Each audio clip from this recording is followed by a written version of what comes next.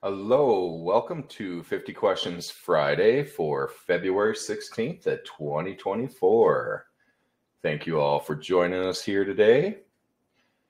And again, if you are here live, please do drop your questions on the questions tab, and the chat is for everybody here to utilize. And I did drop in a new product here into the chat. Hey, Christine from Oz. I hope it is beautiful weather down there. So we'll go ahead and start by going into the sacred space of the heart, doing the 3-breath technique that we call the Trinity breath. And it is something that, we try to do before every webinar. We do it before any kind of energy work, decisions, or even interactions with the world.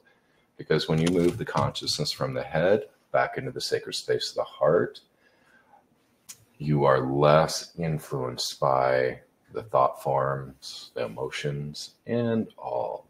Hey, John from Mexico. Hey, Thomas. And yes, thank you all for joining us here today. Hey, Thomas from Illinois. Awesome. Hey, Sarah from Michigan. Yes, please do join us live here if you're watching YouTube. And yeah, we should have a fun time here. Hey, Alan from France. Hey, Nika from Southern Cali. All right, we'll go ahead and step into the heart space here. So just putting your attention to your physical heart where you find your light. Now imagining connecting or intending connecting heart to heart with the earth and breathing in that light, that energy, that support of the earth up through the feet and into the heart. The second breath, connect with you as Creator God, as soul. Breathing in that light of you into the heart. And that third breath is where we breathe in the energies of both the earth and creation, bringing them through us. So we take in that deep breath from both. Those energies mix together within the heart, and you send them right back out. So you are grounded, connected, and in the heart space. Hey, Renard. Good to see you here. All right. So we don't have a whole lot of questions coming in. I know we just restarted up 50 Questions Friday. So anyway, if you do have some questions and you're not able to attend live, please do send your questions to info@Twistedsage.com. All right, so I guess we'll make some announcements here. Just to let everybody know, the light bangles that we have, this is the extra small and the small. Neither one of those fit my hands, but I know a lot of folks whose this hand does fit over. These have been energetically upgraded as of February 1st. So all the light bangles that are going out of the studio as of February 1st have this new energetic, which is that of the Infinite Light pendants, the Infinite Light 2.0. Amazing energetic. The halos also have them. And you might have seen a testimonial that I wrote from being in Los Angeles last weekend at a large event. And I tell you what, being in the city, it is really nice to wear a halo. And it was really interesting because everybody at that show who put a halo on, you could feel it and you could see it in their body.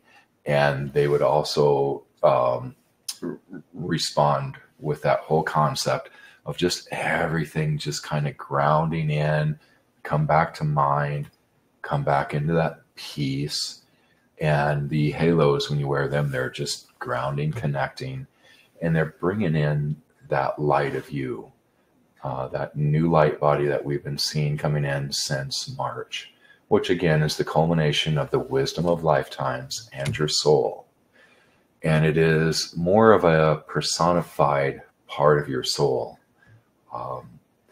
Anyway, this part has been coming in and doing a lot of amazing, amazing things. And one of the things that I note most with halos is that it is the grounding of the mind. So it has taken the mind and it is connecting it to that heart of the earth. And when that occurs, it is really fantastic. And you don't need the tools to do this. We have this in those meditations.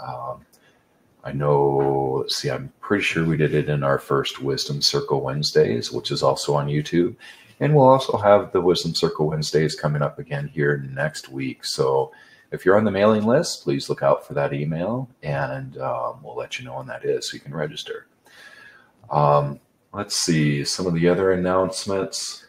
We will here in the next week have our sound healing rings. It is a triquetra of rings interwoven, 3 rings that create that Vesica Pisces, or the triquetra right in the center.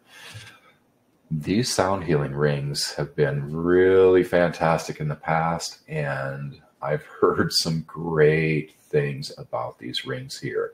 And we've only have a few sets out in the world right now for people that do sound healing to check them out to give feedback. But these will be available on the website here within the next week. Also, if you are here on the 16th of February, this next 3 days, we're actually having a store-wide inventory reduction sale. And so we're having a 14% off of almost everything except for the floor plates and the chambers. So please do check that out if you'd like. And otherwise, let's see. I'll do another announcement of a new product here in a few, and we will jump into questions here. Hey, Connie from Maine. All right. So here is our first question from Sarah, and thank you, Sarah. I am new to tensor rings. Every product seems amazing. My daughter and I have MTHFR gene, so detoxing is more difficult for us. I think this is one of the reasons she has trouble sleeping through the night. She's only 3 years old. I'm not sure where to start. Perhaps even something just to smooth out the energies within her. Suggestions. So, gosh, there's a few things here. One, I would consider, so this will be on a little bit of the higher end, but I would consider the highest potentials practitioner ring. This highest potentials practitioner ring, it's about a 27-inch ring. And again, the rings create a column of energy. And so when you sleep within these columns, and how most of us do this is we'll take that large ring and we'll affix it to the headboard or to the wall in front of the bed. And so if this is your bed and you are laying in your bed and you put this ring right up at the headboard, you are then sleeping within this column of energy. And during sleep time is really a fantastic time to allow these fields to do the work. And the highest potentials is totally what I would suggest. Now, this highest potentials, we've seen people that are doing a physical detox, and as that energy comes into the body, we've seen that it just transmutes those toxins right there within the body. So they become something that is more beneficial to you. So that is one thing. The other thing is that all of these tools work with the DNA. And when you are in these fields, it allows you a better connection with self. And you can simply, well, being in the heart space, and you don't need the tools again, but these tools are fantastic to assist. But just being in the heart space and releasing this. And when you release this, have that intention of releasing it for all hereditary, up and down the line. So the releasing, and that might be something too, if you are into doing the energy work and don't want to use a tool, then please do join us on the Wisdom Wednesdays, the Wisdom Circle Wednesdays. But otherwise, for using the tools, I would still suggest something in the highest potentials. The first thought for your daughter was the little, we have a little 1.5 inch tensor field generator that's in the highest potentials. And that would be fantastic just to have in the home. It covers, the field is about the size of a home. Now, really the practitioner rings are a lot more potent, which is why I would, that's why that one came up as a suggestion first. So anyway, that's where I would begin, is to utilize any of the highest potentials energetics. And again, doing the work for yourself, which then you do for all of your generations, all of your family, forward and backward. So, and doing this work is not hard, and it does not have to be hard. It is simply going into the heart space and making those clear, conscious statements to the soul, such as, I release this genetic heritage from me and all of my family. And that really, truly is, in this time, the most profound thing you can do. Is be in the heart, talk with your soul. All right. A question from Alan. Is there a difference between the energy of the Wings of Tok and the Key Pendant? Yes, they are two totally different energetics.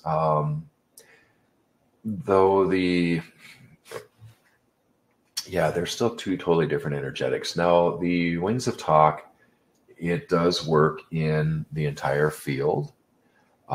It is something that you can actively use it to create columns of light, basically replicating that field and placing it other places or leaving it in other places, that energetic field of it, which is all on the webinars related to the Wings of Tok.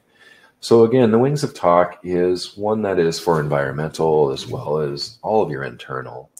And it just does deep clearing and release. It is in that wisdom energetics. Now, the Key Pendant is a very elusive one in that, you really don't feel it when you put it on, but you notice it when you take it off. Now, that Key Pendant is working in some different realms that I do not perceive. There's a lot of, information written on the website about that Key Pendant. But really, it was the first tool that I wore that would keep me clear of energetic attachments such as ghosts. It just clears them completely out of the field. It actually crosses a ghost over and the soul takes them home. But it is an amazing tool. I keep one in my car. I hang it from the mirror and I'll spin it because they spin really well on those ball bearing swivels. And basically, if I'm out in traffic, stuck in traffic, I'll just spin it and just kind of clears the energy all around. So they do have similarities, but I would say the biggest thing is that one is for your personal connecting, aligning, balancing, working in your personal field. And the other one is traditionally used for more environmental work. A question from Nika. Will the silver creation field finger rings be coming back in stock? Does it contain the wisdom energies as well? So the creation field does contain the wisdom energetics in that. That is a potential within that creation field. Now, the silver creation field rings, it's a heavier gauge ring, and we do plan on making those and actually making entire runs of them with all the sizes of half and whole sizes. That's something that's been kind of on the back burner, and we do plan on having those out here this spring.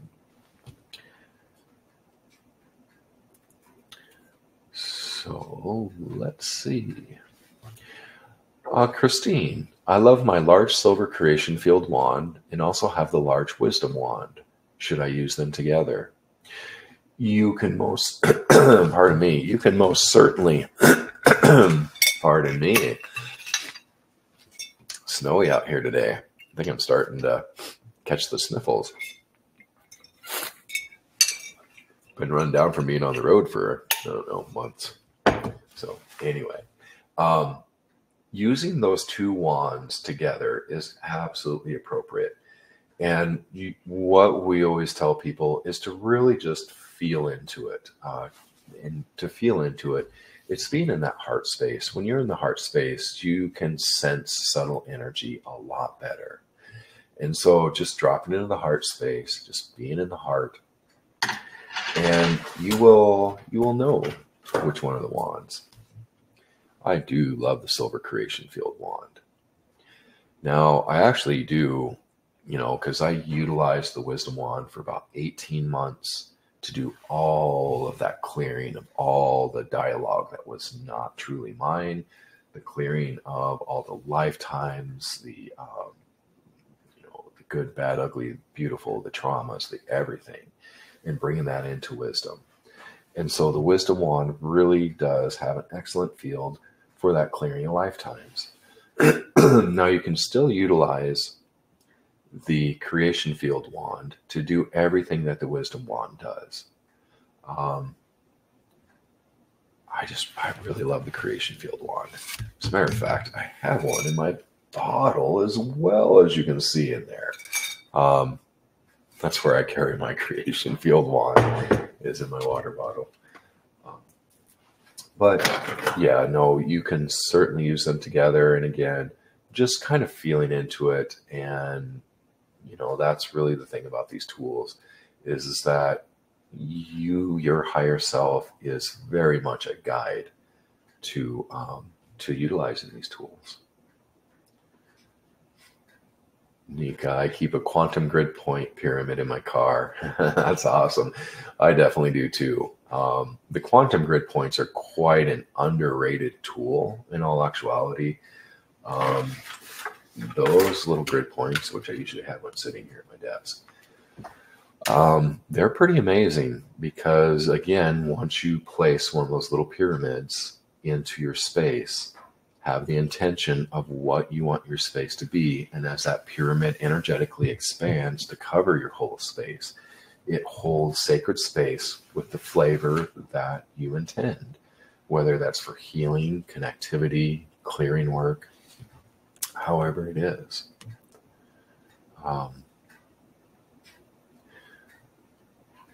Let's see. Oh, Renard. I use the dragon wand to create my dragon servitors. I can feel them come to life with it. Have you used any of the wands to connect to intended entities? Also ordered a Creation Field wand. I'm glad you're getting the Creation Field wand. It is an amazing one. I think you're really going to love that one, Renard. Have I used any of the wands to connect to the intended entities?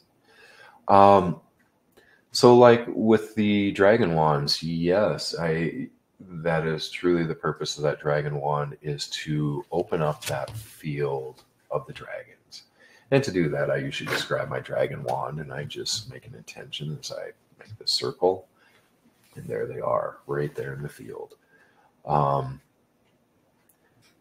So gosh, utilizing any of these tools now is so different prior to 2020, because at that time we lived in a different world, and within this plane all beings could exist.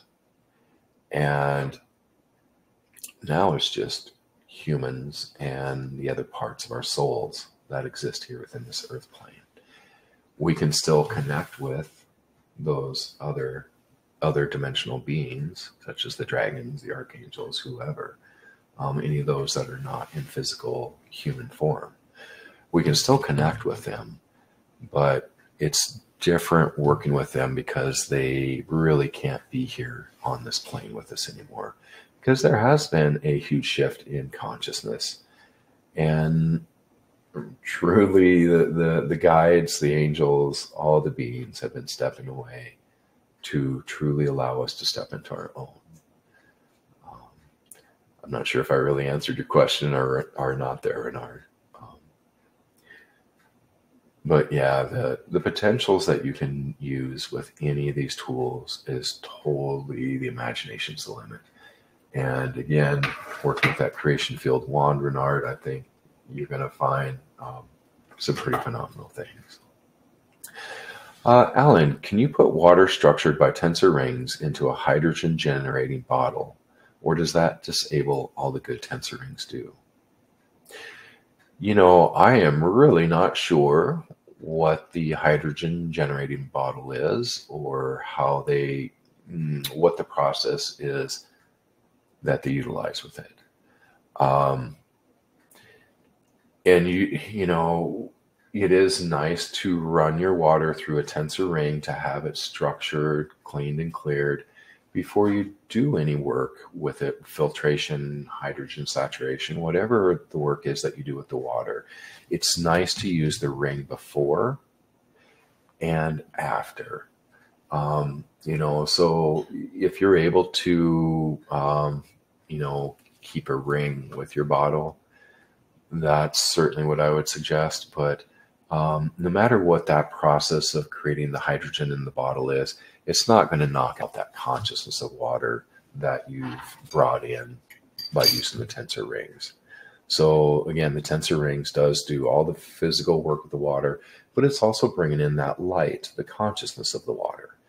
And so as long as that is present, it really should not have a huge effect on the water.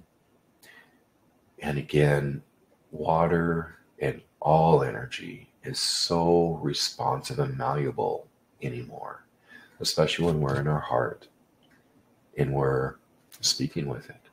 We are asking the water, and that's what I would do too, because I would just be in the heart space and I would ask your water after it goes to that hydrogen bottle to be still fully restructured and better than it was when it went in.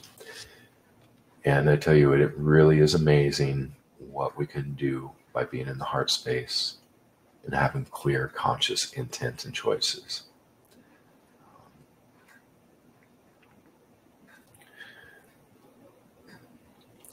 Quantum grid part and quantum grid point pyramid in the car spreads the yum everywhere I go. Yes, and you know, that is really a beautiful thing about having the tools, and this was a response for the quantum grid points being carried in the car. And that really is a fantastic thing, because you do clear that space all around you, especially, you know, with like a tensor field generator. I actually glue an activator to the hood of my car. So I call it my Buzzbuster and deer whistle.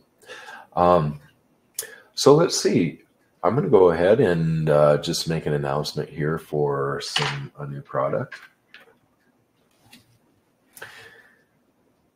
So I'm going to put my my different hat on for doing a commercial. So I'll do a little infomercial for an introduction of our next product here.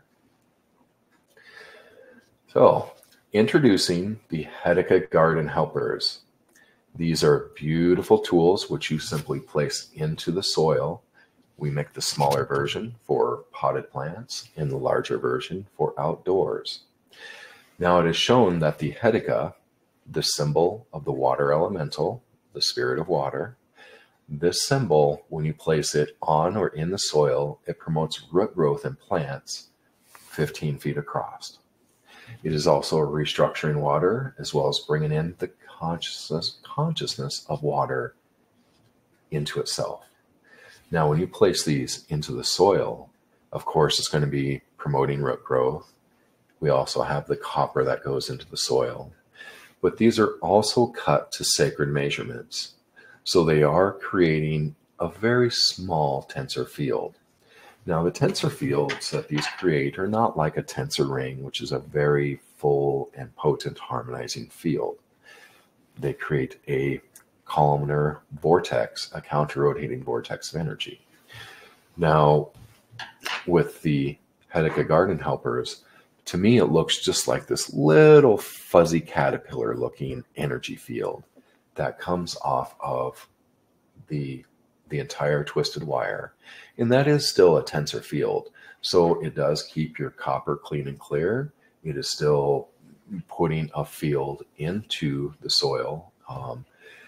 When you do place these into the soil, you can just simply set it and forget it and just let it go and do its work. Now, it is nice when you, just like any of the tools, when you see this, when it comes into your awareness, you are sending your light and energy with your awareness as you see this. So like in the potted plants, I like to put mine in the potted plants to where I'll see it. Because again, once your awareness goes there, it just amplifies everything. We also have on our YouTube page, we have a GDV photo imaging of Hedeca, the water elemental symbol, and how we can charge water. So there is a video on YouTube that shows the charging of water droplets with the Hedeca and how they just become so vibrant and alive. Also in that video, it shows where there's just the Hedeca, innately the energy of it, and then the Hedeca, after the gentleman who was taking the photos, sat with the Hedeca, sat in his heart, sent energy, and then he took a photo and it totally expanded the field. So again, just having our attention will expand the field that is innately there and doing great things. So anyway, the Hedeca Garden Helpers are now available at Twisted Sage. And again, we have the larger for $35, the smaller for $25. And they are absolutely wonderful for plants. So it does work in a similar fashion to the electroculture, that whole concept of gathering the etheric energy and bringing it into the soil. What I see these doing the most, though, is working with the plants, the consciousness of the plants, and that of the soil biome. And that is really where I see the magic of growing plants is working with the soil. So anyway, the Hedeca Garden Helpers. And can these be used for hydroponic gardening as well? So yes, they can. You just want to perhaps double check your copper levels.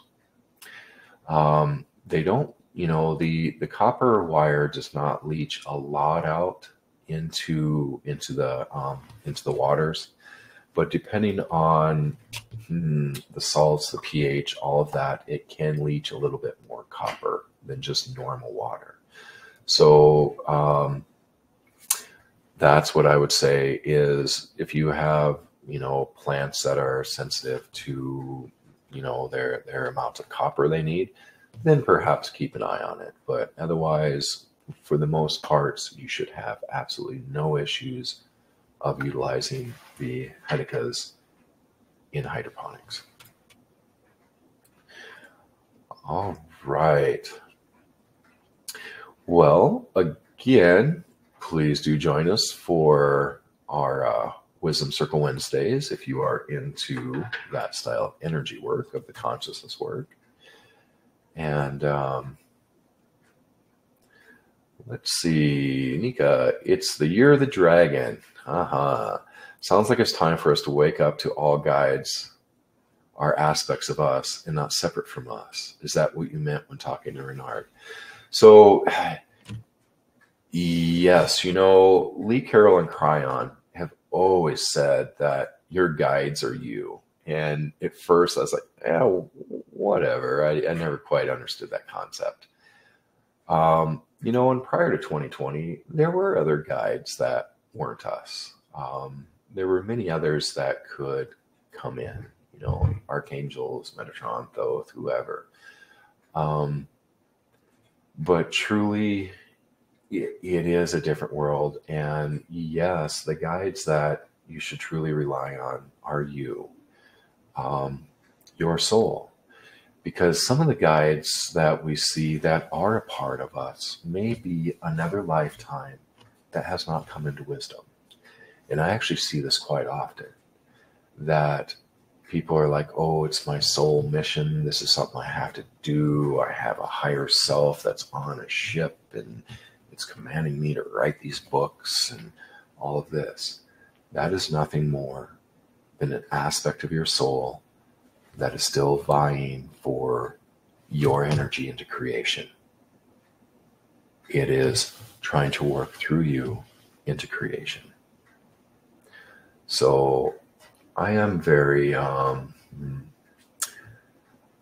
have a tendency to see a lot of those parts that come in to talk to us, to bring us our missions and everything else.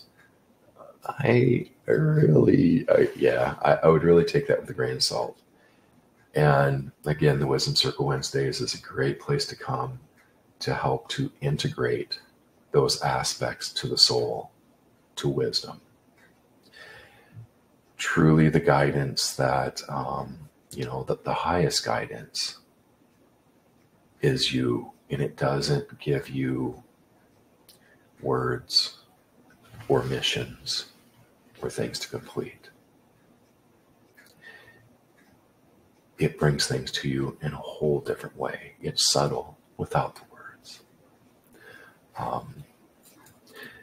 But it is okay. It is all appropriate, whatever it is that you do, because it is all an individual journey.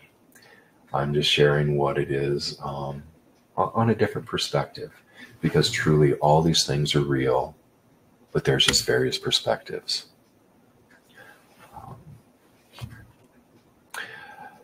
So anyway, I don't mean to get too far down the rabbit holes here. That's for Wisdom Circle Wednesdays. And to answer that question, how do we sign up for this?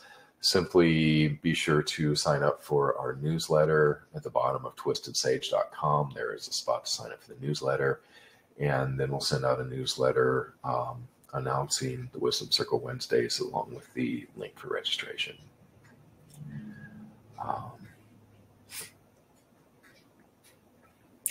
Let's see, and then the question about working with hydroponics and the Hetica helpers, and the question is, would a tensor ring work better? Most definitely, a tensor ring would work better for hydroponics, because basically a little ring can charge like a 20-gallon container of water, as long as the water is all within the same container, because even though they create a column of light, it spreads throughout all the water within that container, because there is a communication, a oneness within that water.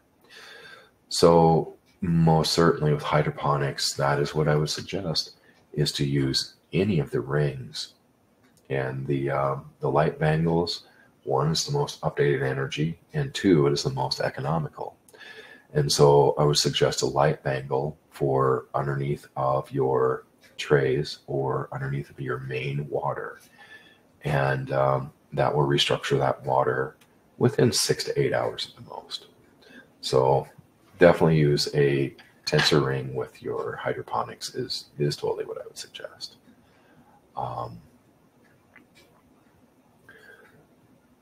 So let's see. Just reading some comments. I love you guys. Some great folks on here and lots of wisdom. So again, please do join us live here, and you'll get to chat with all of these wonderful peeps. Well, I guess I'm going to cut it early here today. Again, we're saving most of our meditations and all the woo-woo talk for the Wisdom Circle Wednesdays. We'll still do some meditations here from time to time on 50 Questions Friday. But yeah, it is snowy out, and I have to get a friend to the airport on some roads that may be closed, so I'm going to get going. Thank you all very much for being here again, and we'll see you here in 2 weeks. Otherwise, perhaps we'll see you next week on the Wisdom Circle Wednesday. And thanks again for being here. I hope you take advantage of our sale here over the weekend, which you can find the Hetica Garden Helpers. All right. Take care, everybody. Have a good one.